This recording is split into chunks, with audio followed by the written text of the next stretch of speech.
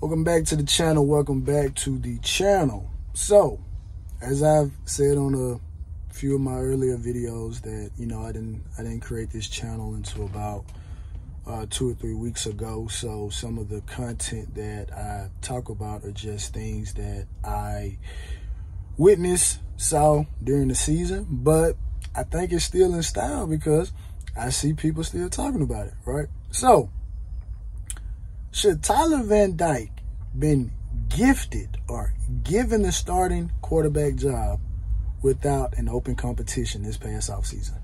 Now, hypothetically speaking, if Tyler does return to the University of Miami going into the 2023 season, then yes, I do feel that the competition should be open, right? Who is open to? Tyler and whoever else, Jakari, Emory Williams, and whoever else they may bring in, or if Jake toughs it out, right? But I just think it's absolutely ridiculous for, and again, I know who it is. It's Tyler has his detractors, right? And that list seemingly has grown, but as I've said, that some people just do the sheep mentality, right?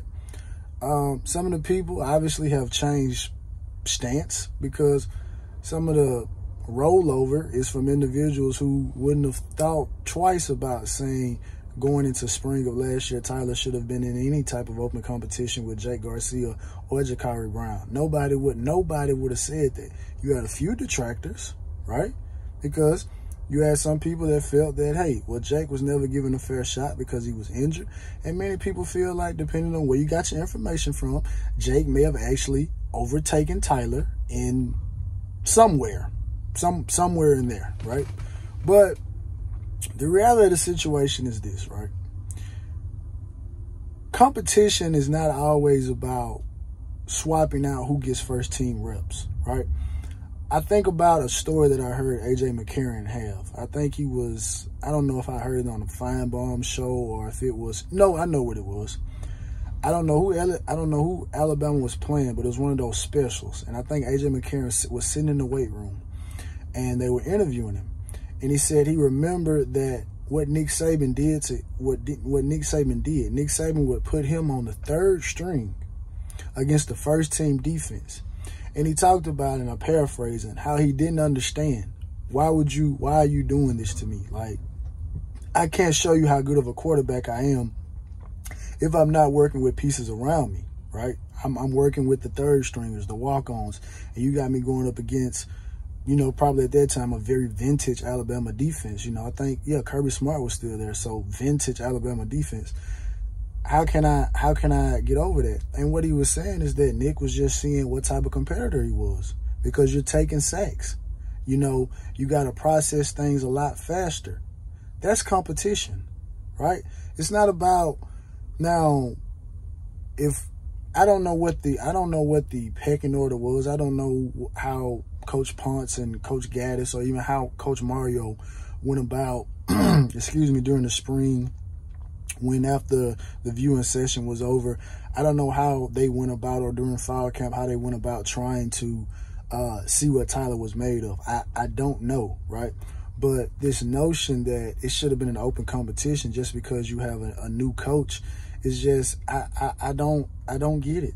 I don't know where this is coming from. Now, of course, Tyler was a sophomore last year.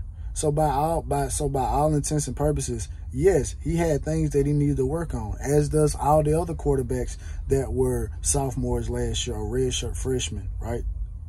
Bryce Young, even though he won the Heisman, had things he needed to work on. C.J. Stroud, things he needs to work on. Hartman, things he needs to work on.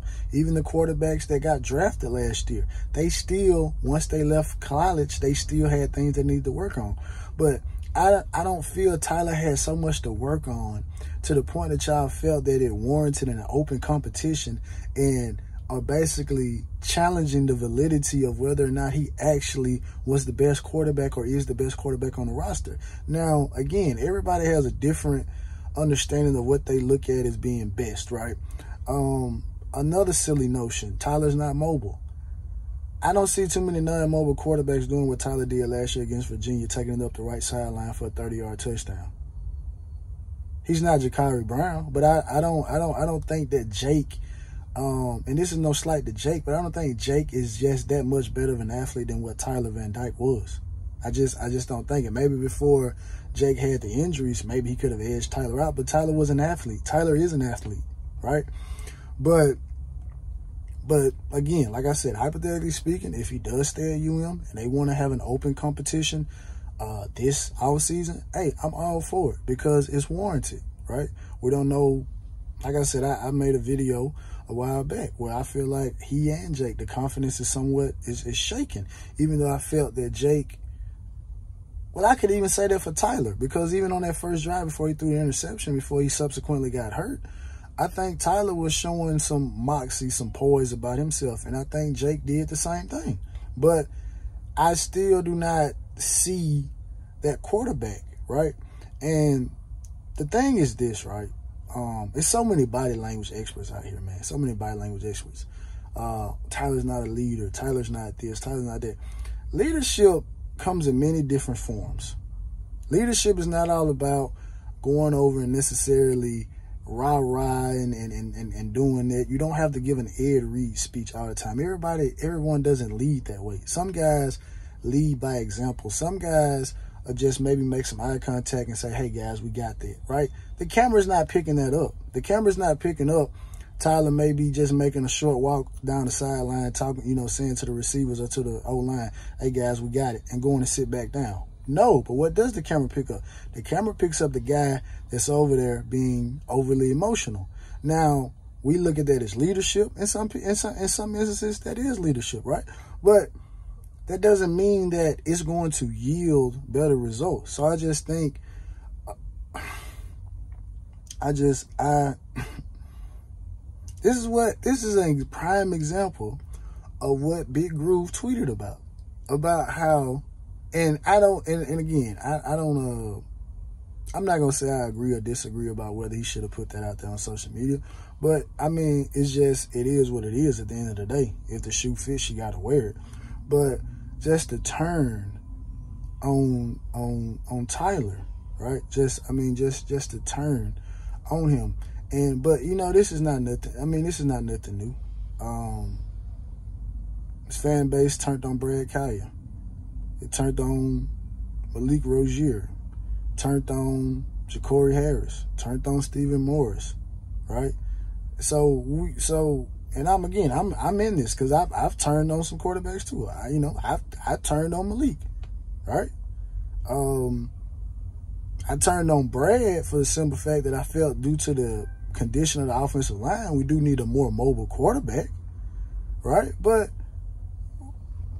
we turn on guys, right? So I'm not surprised by it, but I just think that Tyler, kind of in that mold of Brad, we finally felt like something that has been plaguing us, right? We've been looking for a quarterback. We were looking for Brad Kaya. We have been looking for a Brad Kaya type of quarterback since Ken Dorsey left the building. Think about that. Ken Dorsey left in 2002. We didn't get, and we could say Brock Berlin, did that, but he was a Gator first. But we talking about a homegrown guy that signed on the dotted line, his original commitment. We've been looking for that guy since Ken Dorsey. And Brad Kaya was that guy, even though I like Ja'Cory Harris. But, it is what it is. But we have been looking for that guy. And so we finally got it. We got a guy in Tyler who's big, who can make all the same throws that Brad can do, and has a little mobility. And we've turned on him. Right? But again, like I said, if he's still here next year, I'm gonna cheer for him. And if it is an open competition, hopefully he can regain some of his confidence back. Hopefully we can use what we have. If we pick up some guys in the portal to catch the ball, or offensive linemen and stuff, hopefully we're in a position that we can protect him and any other quarterback that does take snaps this upcoming year. But as always, like, share, subscribe, and it's all about the you, even when we turn on our quarterbacks.